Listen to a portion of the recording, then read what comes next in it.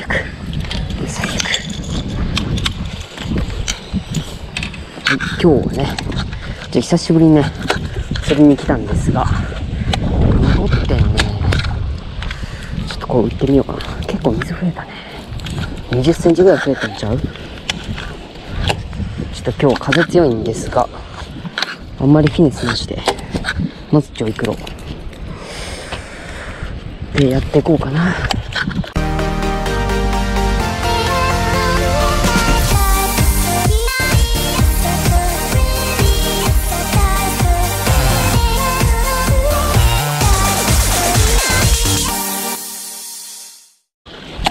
先行者さん2人いるから釣れるか分かんないけどね。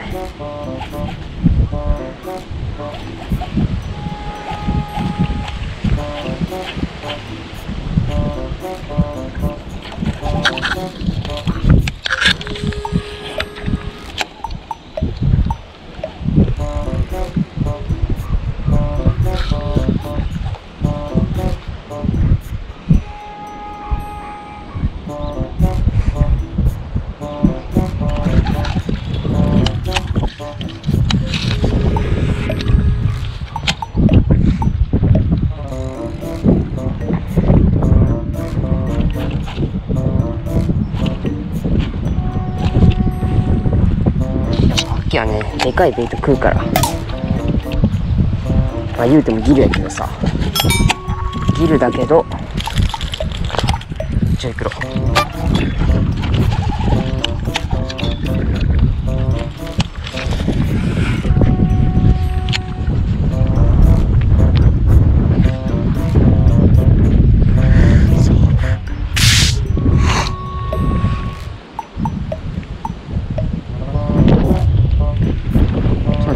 さっき当たったね。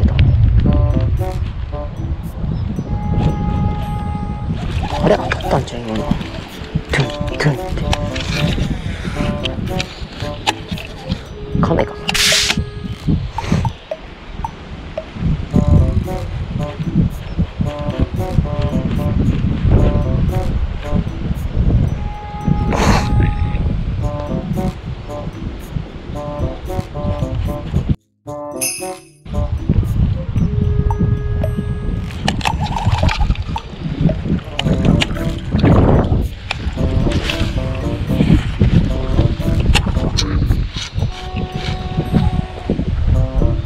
水温が久しぶりにビッグベイト投げるな。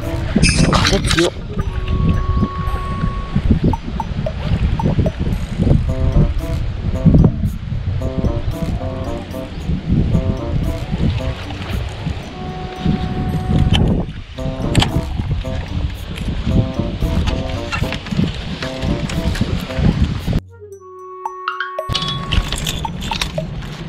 なんかバイブレーション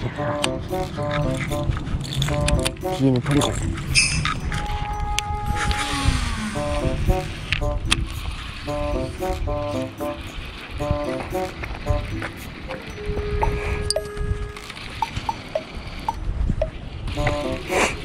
じゃあいやないっすね。今来たんですけど、はい釣れました。マジっすか。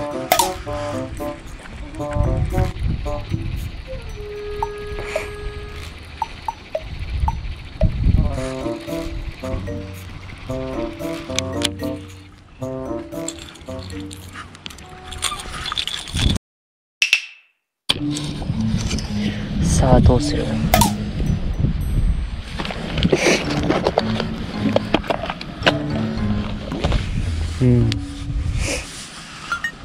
ドライブシャッド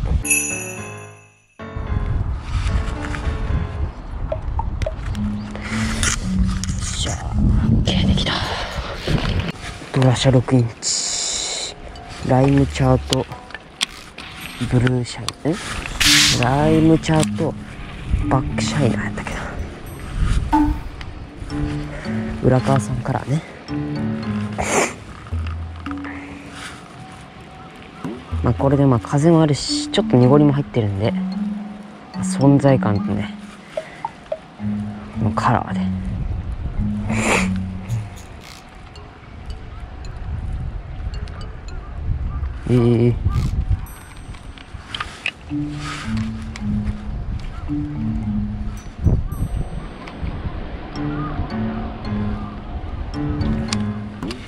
で結構ベイト上に浮いてるからね。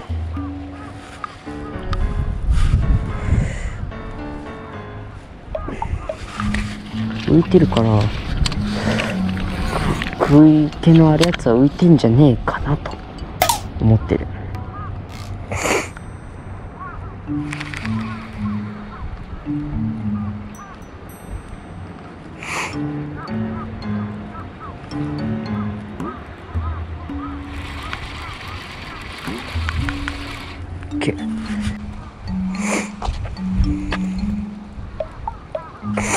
ほんまに食いに来てるやつやったらそこいそうだな。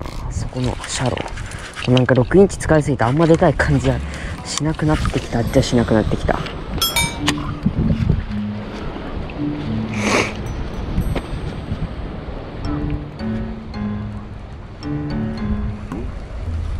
寒い。手が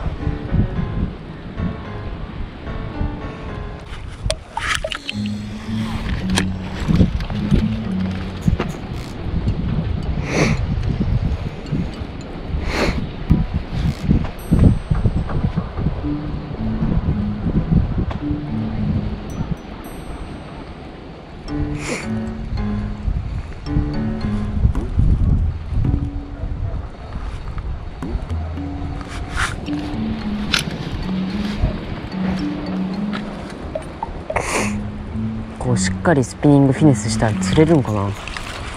てか普通に巻いて釣れるかな。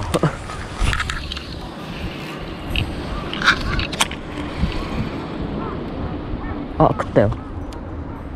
食ったよ。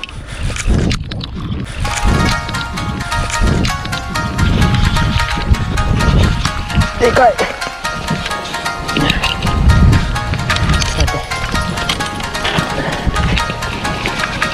やば、巻き始め。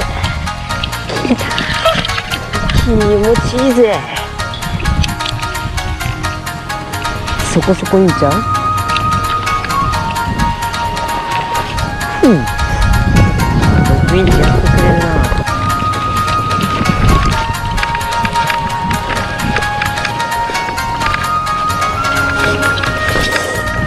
ガツってきたよ。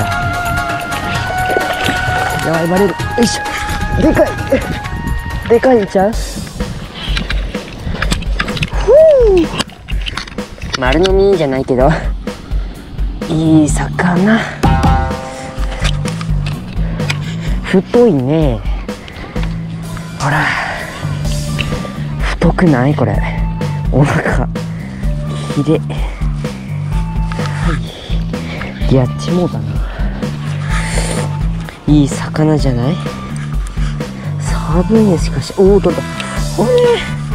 骨6インチやったよ。やってくれたよ。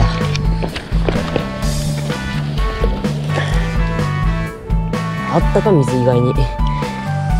なんだ、帰らさない。じゃあねー。いいやん。いい食い方したんちゃう？この距離で思いっきりこう投げてボーンと落とすのは着水音が大きくて逃げちゃうから、壁に当てて、そこでちょっとでもね着水音を減らそうと思ってボンと当てて、あそこに綺麗に入ったと思って巻き始めよったらボーンって、うわ、なんかガッチリ引っかかったんかなと思って、んでちょっと聞いてみたら横に走ってたから、ギューって。やっぱ秋とか春とか、年中やけど強いね。6インチ浦川さんからね、強えな。バイブレーションとかないで釣れない中、これで食うっていう強いわ。ドラーシャ先行手さんはね、なかなか厳しいって言って、そんな中釣っちゃうっていうね、強いっす。ノアウのパワー。ね。で、タックルが、ポイズンアドレナの161Gプラスに、リールが20タトゥーラの 6.3。最近この麦谷姫にね。で、ラインが、オルトロスの14ポンド。14ポンド。いやー、気持ちいい食い方ですね。フックは確か龍儀のやつかな。龍儀さんの何か。いやー、強すぎた。ドラシャが強すぎた。多分ここワームやったら釣れちゃうね。また6インチぐらいのワームでちょっと大きめでね。もう秋はね、ちっちゃくする意味はないと思ってるから。ごめん、わからん、適当に言った。けどやっぱでかいやつの反応はね、秋結構良くていいと思うよ。もう一回じゃあちょっと対岸狙い撃ちで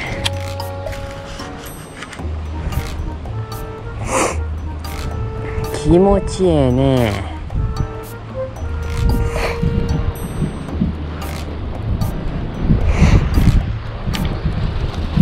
まあ飛距離からしたらね、バイブレーションとかがいいと思うんだけど、バイブレーションってやっぱタングステンとか鉛、特にまあ代表的な TN、あれは飛ぶのはいいけど、ピンスポットで打つにはね、やっぱ音がジェット天秤慣れてるような音、ズボって、あれはねびっくりするよね、バス。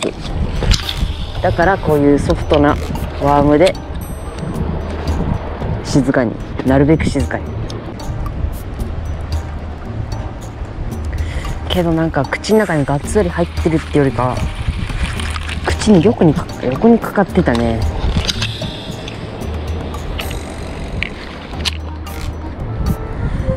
どうなんだろう、それは。まあまあ食い方の話かな。寒いね。水の方があったかいんちゃう、気温よりってぐらい。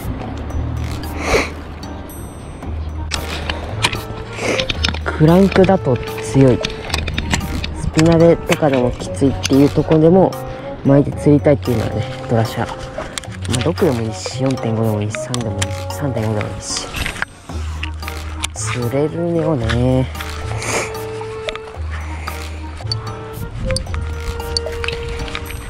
めっちゃスローでも動くからいいよね。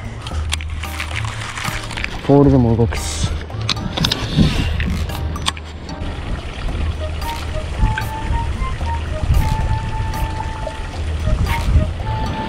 あれちゃうんや。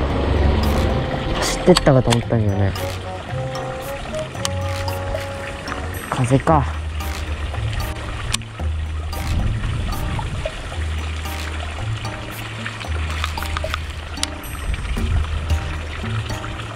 はい、食ったっていうね。食いませんね。食いませんね。そんな甘くないですね。もう分かってるんですけどね。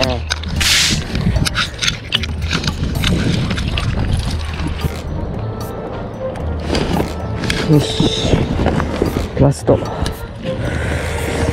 カバー打ち。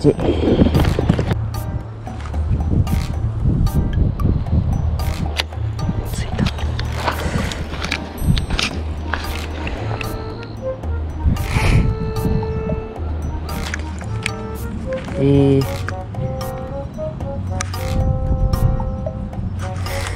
暗いから見えてないだけかな。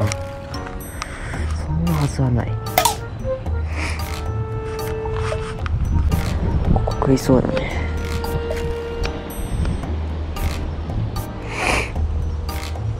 まあでも風当たってっからな。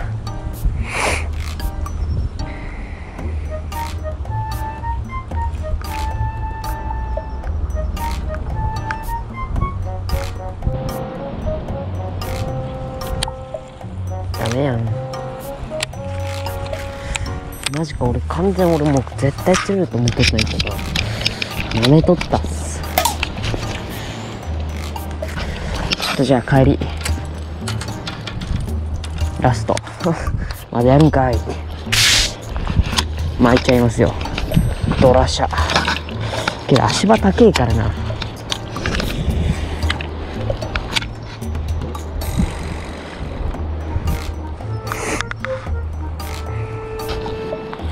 帰りましょうか。ではちょっとね帰ります。寒い。危ない、危なかった。今完全に帰りますで水なく帰れた。危な。じゃあね、今日はここまで。ありがとう。バイバイバイバイバイバイバイバイ。ご視聴ありがとうございました。次回もお楽しみに。チャンネル登録よろしくお願いします。